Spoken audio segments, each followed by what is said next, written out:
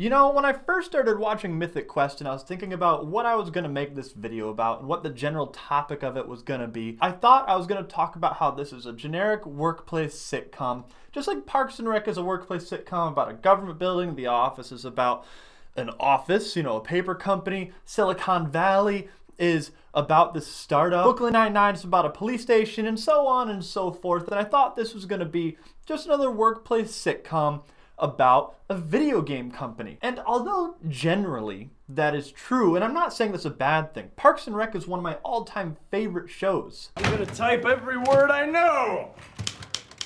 Rectangle, America, megaphone, Monday, butthole. And although The Office isn't one of my favorite shows, just like everybody else in the world, I definitely have watched it all the way through. If you think about this show as a workplace comedy, it is very good still, but it is also a lot deeper than that. As the show went on, I realized the thing that I was looking forward to, the thing that I was enjoying the most, and what really mattered in this show was the people and the drama. And I was looking forward to the times when it got emotional and real, and I realized that this is more of a drama than a comedy. It doesn't seem like it because the comedy is the forward element, but everything that happens in the show has this underlying, more dramatic telling of this story. And that's what I want to talk about.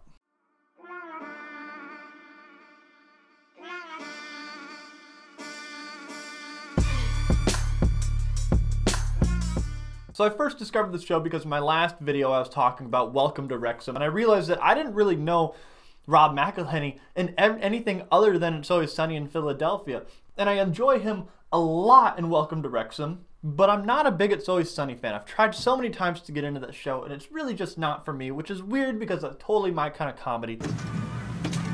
Wait, the brakes aren't working. No, I'm saying, no, the brakes!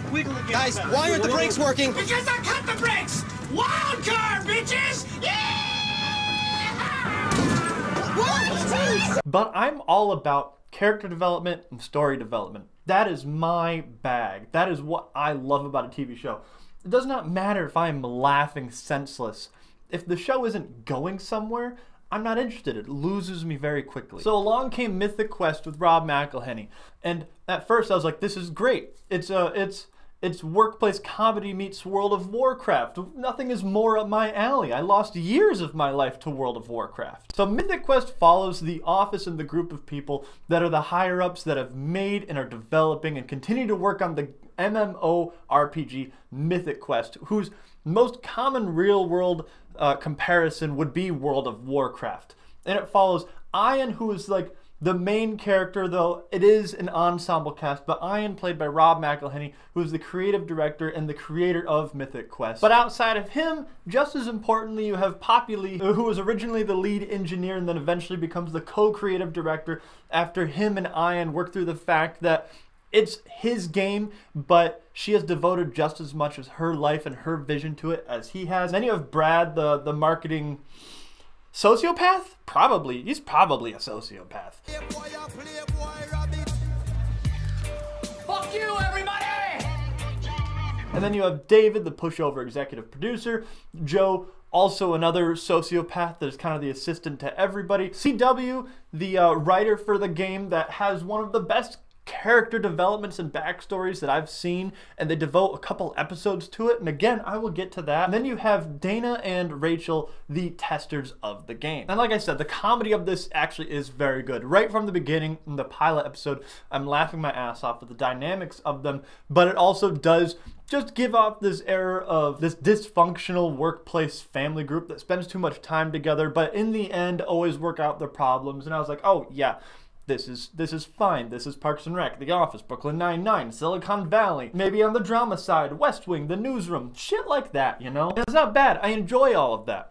But where this show really brought me in was every now and then, mixed in with the comedy, you have spectacular, more dramatic elements of character development. Moving scenes where these people just open up and there's not a joke for a 5-minute stretch.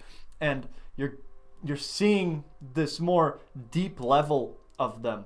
You have entire episodes that go away from the main cast, and that's what really makes the show and separates it from everything else in this category. What I want to do is I want to highlight those moments to kind of show you what I mean. So very early on in the first season, halfway through, you have a complete story break where you go away from the main people that are the ensemble cast of this show that are trying to get out their new expansion, and you go to the past in 1996 and you follow these characters, Doc and Bean, who are played by Kristen Milioti and Jake Johnson. And they meet in a video game store and they're talking about video games. Doc, Jake Johnson, is trying to get Bean, Kristen Milioti, to find a game that she likes. And after so long of finding that there's nothing that she's really going to enjoy, he's like, why don't you just make your own game? And she tells him this idea that she has for a game, and he reveals that he is a video game producer. And as this episode goes on, we jump further and further into the future, and they fall in love and they get married, and they release this game, Dark Quiet Death, which is the namesake for the episode. Picture this, you and me in here, toiling to bring our bleak message of fatalism to all the little boys and all the little girls suffering from unearned optimism.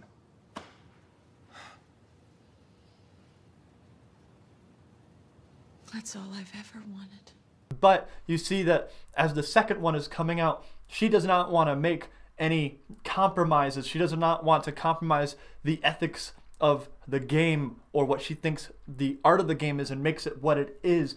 But he just keeps making concessions for the sake of marketing and money and getting a bigger audience, and eventually it drives them apart. And after so much concessions that he makes, she leaves the company and he ruins the game and gets it basically to be a children's game when it started out as this metaphor for life and dying, and there's no winning of the game. And he realizes that he was wrong, but it's too late. She has already moved on and is married and has kids, and he's just sad and lonely.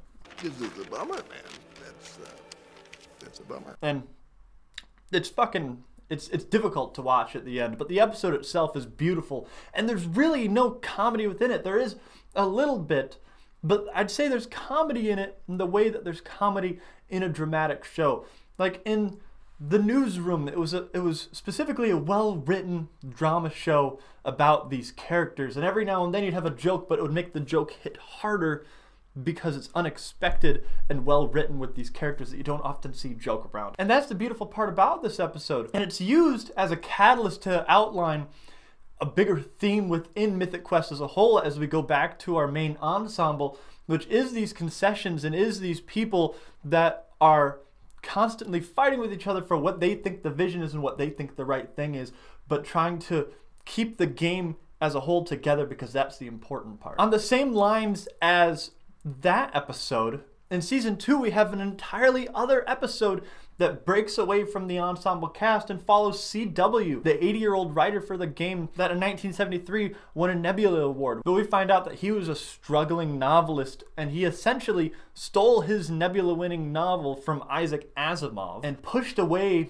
his friends because he wanted to be better than them. But he always kind of had his eye from the 1970s on video games, but nobody believed him when he said that video games are going to be the next big thing in art and in storytelling.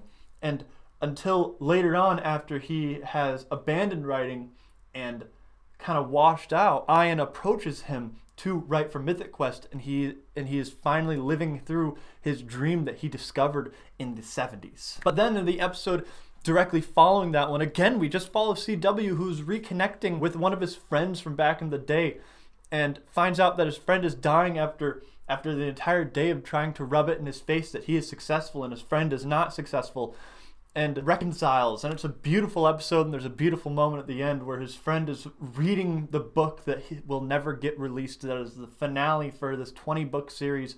He's reading it to CW, and those last 2 episodes that just break away from the tradition of this show are great, and it gives backstory to CW, who's been this large character within the show that is kind of an enigma. But more than that, I didn't really care about CW that much until then. He was just kind of the weird old writer guy that would talk about the glory days.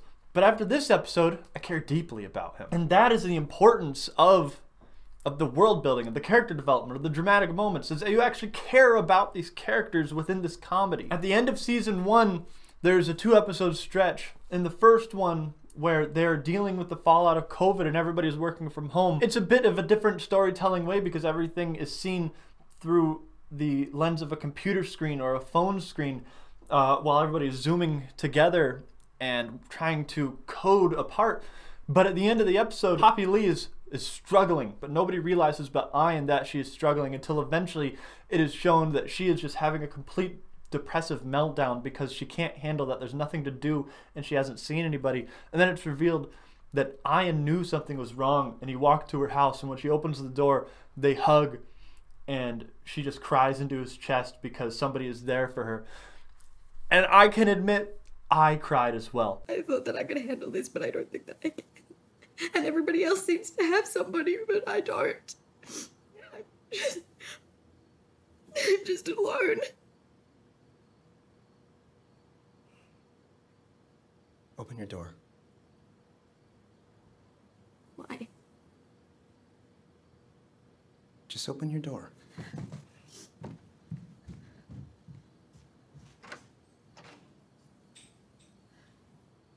Hi. Hi.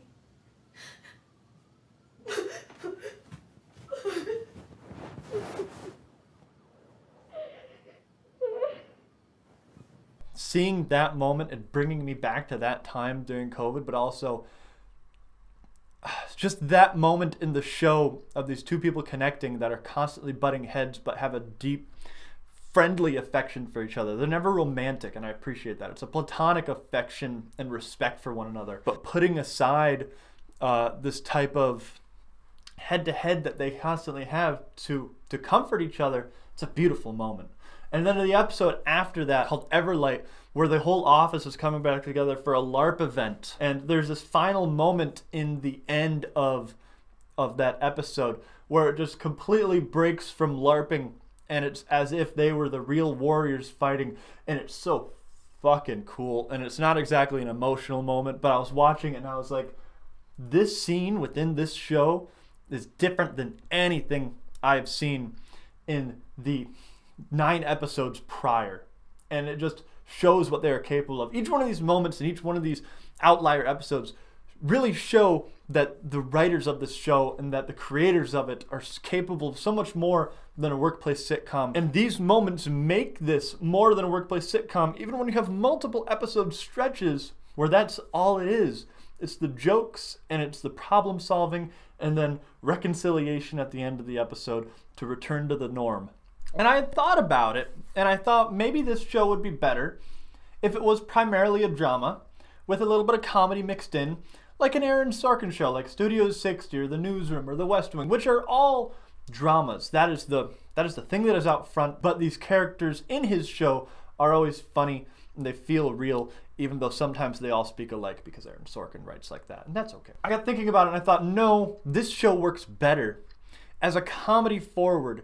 Even if sometimes the comedy falls flat, I'm always watching because I give a shit about these people.